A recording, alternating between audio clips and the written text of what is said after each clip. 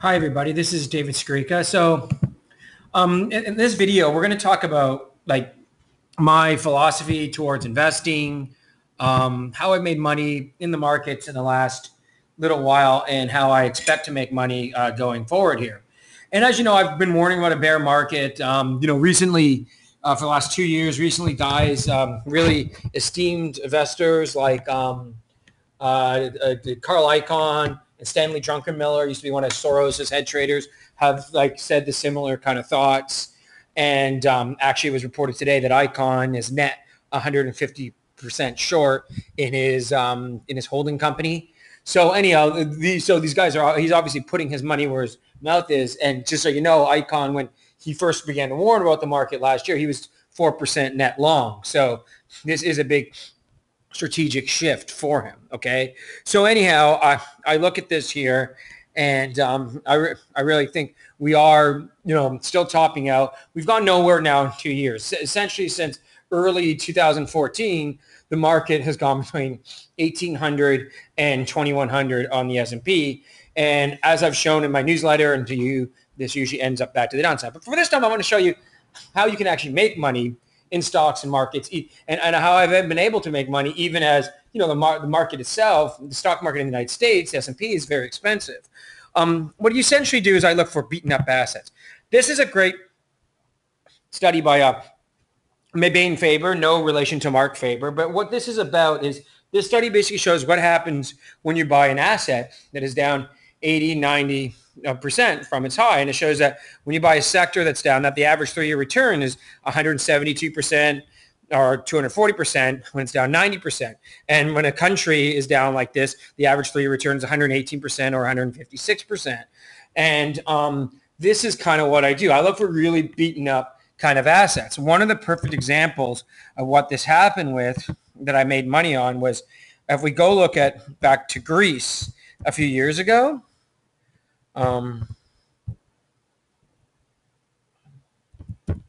here we go. Sorry, these are kind of the things that happen when you're doing live presentations. But anyhow, we can see Greece was down to 470, actually broke that low. But if we look back, had this huge rally where it almost where it tripled in the meantime. But if we go look back to 2007, is that it was almost 5,000. Actually, 5,300 was its top in the Greek market. It went down to 470, over 90%. And then you can see when it was down over 90%, your return was really, really good the next 3 years. Even if you've been early and bought when Greece was down 80%, you still would have made 30 or 40%. Of course, you could have averaged in. So one of the stocks I bought was HL Toy, Hellenic Telecom, which is the telecom company in Greece, because, phones are things that people still continue to use, even in a downturn in the economy. And we bought this at about $1.40, and it went almost to $9. We sold basically in about the $7 to $8 range. And you can see this is this is kind of what you do when you buy maximum pessimism. So basically, when I'm looking to these stocks too, I want like companies like this, like again, telecom company, everybody using their phones, even in a bad economy. So this is the kind of thing I like to see. And I like to buy. And telecom companies are great ways to play it because they usually have high dividends, they usually have high debt, so they're taken down more than the market in the decline. But because they are a little more leveraged in the ensuing rebound, they usually do better. Actually, TIO, the Argentinian telecom company, this went from $20 to under $1 back to $20 after Argentina had its currency crisis in 2001. And it just shows you that if you get one or two trades like this, you can basically live off that the rest of your life. So this is the kind of thing I really hope for. So another one that I bought was Tata Motors during the financial crisis. Went from $19 to $280. I bought this at about $350. And what happened was Tata had taken over Jaguar and Land Rover, became leveraged, took on debt to do that takeover. So people were surviving. My opinion was, A, that the government would give them a bailout. B, now they had these fantastic new, well-known, world-recognized names. And then C, they also have small cars of their own that they sell in India. So this was a fantastic turnaround play. And I was very bullish at the time on the Indian economy. India doesn't have the huge amount private debt at the corporate or personal level like we have here in the West. India is still a quick, fast-growing economy, now growing faster than China. So what we did is we sold this on the way up. My last sale was probably in the $40 range in 2014, and now we're out of it. But again, this is kind of maximum pessimism. You got a stock falling 90%. And then I look for something that has a catalyst or something that's got a solid business like a telecom company, like a large automaker, something that, is still going to be around even when the market turns. The problem with something that's in a fad industry like, say, Solar City right now, this is the kind of company that, as we've seen with San Edison, this is the kind of company that can basically go bankrupt very, very easily because it's in a business with tons of competition and not just from solar, but other energy sources, of course, and the amount of debt these companies have taken on in an industry that isn't as stable as these other ones.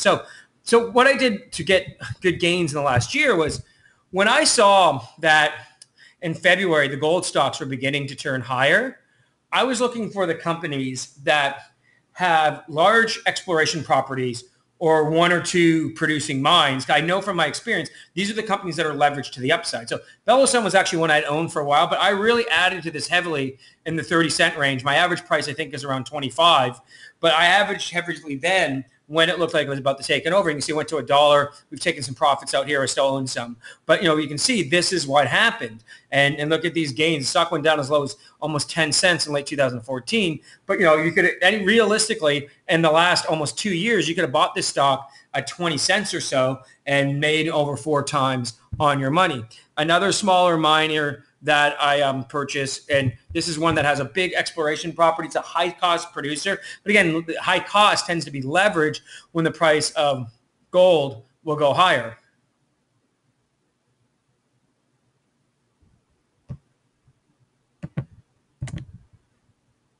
Just give me a second here.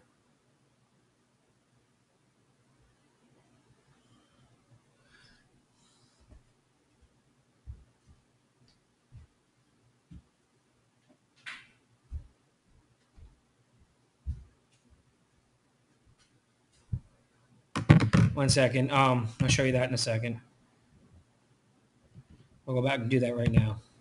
I don't know why that isn't loading up, but welcome to the fun of, live, doing live videos. Anyhow, you can see Tower Hill Mine, same thing. I bought this in about the 30 cents range.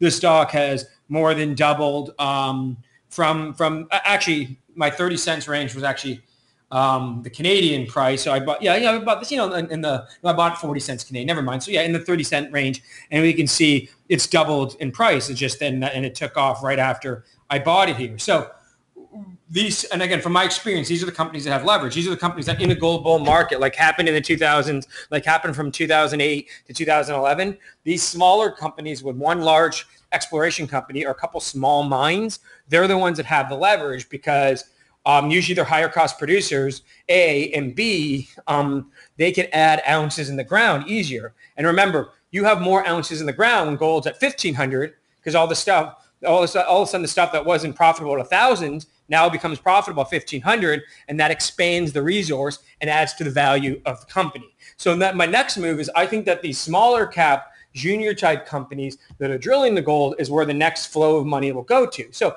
sure, we are in a seasonal weak period for gold. Gold continued to pull back into June, but now what I'm doing is I've taken some profits in companies like Tower Hill and Bellowsun, which I showed, and we're moving these proceeds into these smaller cap companies that really hasn't moved yet. Like I got one, it's a 5-cent stock on my list right now, but this is a company in Africa, has a producing mine, and I think can really do fabulously as gold continues to move higher. So this is kind of what we look at. This is how I do things on the long side. Beaten up industries, companies that are going to survive, and history shows us that when something's down 80 or 90%, you're going to get returns of 100, 200, 300% on whole in that industry or sector or country. But obviously, if you get into the good stocks in that turnaround, it can go up 1,000%. In those industries. If you go look at many of the casino stocks in 2009, these companies went down, some of them 99%, and then some of them went up 2, 3, 4,000% in the following 5 years, which followed. So, that's kind of where we are right now. Okay. So, and that's where I think where we are right now. And I am in that. So, I'm in the gold stocks. That's where I think we are right now, that some of these companies can do that. Okay. So how do you short stocks? What I look for is companies that have heavy debt loads, or are in industries with increasing competition that can really get tanked in the downside. Like one of our shorts has been Solar City, which we shorted on a spike it had last year to the mid 50s. And now you see, looks like it's going to break down. I think this company actually will go bankrupt. That's my personal opinion. And anyhow, but again, Solar City, huge debt load. As Jim Shano says, really their model of installing solar panels and you're almost like leasing them from them. It's almost like a subprime lending model in solar panels rather than being an out-and-out solar company, okay? And they lose huge amounts of money. They've never made a penny, and, they just had terrible earnings today. So that's kind of what I look like here. Something, and it's got tons of competition. There's First Solar. There was Sun Edison before it went down. There's tons of competition out there. And, of course, on the other side, in the short term, with natural gas prices so low and commodity prices so low, and even there's still quite a bit of coal production out there. These prices are all so low that these companies, it's the inclination to go to solar just isn't there. So anyhow, so I'll give you a classic example of how I think on the shorts, and I'll give you a current short. So I will give you, and as a disclosure, I own put options on this company, is Sirius Satellite Radio. And see, Sirius is in an industry that's kind of fading. They're getting competition from Spotify, Pandora, these companies where you can stream music. Even Apple has a streaming service right now. And with the streaming services, you can listen to whatever you want, when you want, right? And then and obviously they have the classic competition from, terrestrial radio, right? And so Sirius, has this competition. And then you go into an office right now, no one has Sirius radio for the most part in their offices. What you see now is most of the Sirius new sales are coming in new cars. 70% of new car sales have a Sirius satellite radio installed in them. Half of those are new. So that basically means 35% of new cars that have sold in the last couple of years have Sirius radios.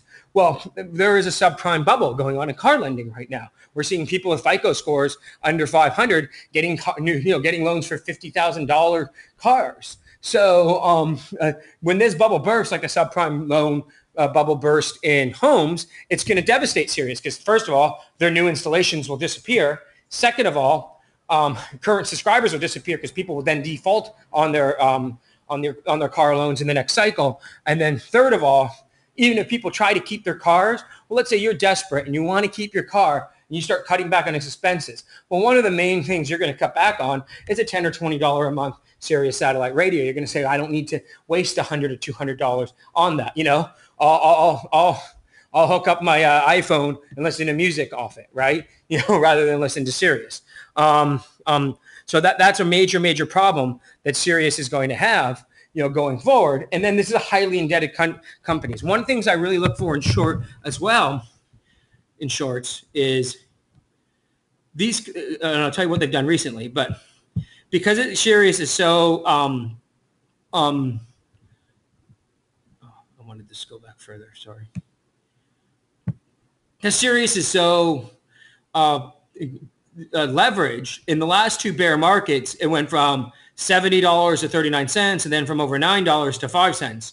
And part of the reason is the debt load. And then part of the reason, because this is something that people cut back on in a recession. So right now, what Sirius Radio is doing is they have a $2.1 billion buyback going, even though the company only makes about $400 million a year. So put it together, you can't buy back 5 times what you're making because they took on a huge loan to do this. So it becomes leverage. None of the money is going into the business. It's all going into the buyback.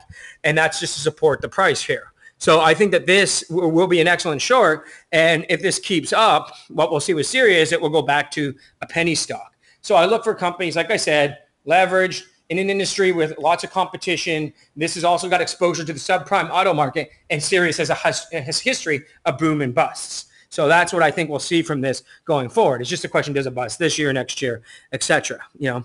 So I guess I'm going to leave it at that. And if you like these ideas I've shown, how I buy beat up industries, now that I think the goal is to re-enter the bull market, how we can trickle down these into the smaller gold companies. And then on the short side, looking for companies that are in industries with lots of competition and that will probably roll over. I think that my service is something you should look at. So tomorrow, Wednesday, May 11th, we are going to have a special promotion to the service starting. And I hope that those of you who are watching and you decide to give it a try. Thank you very much, and I'll talk to you tomorrow.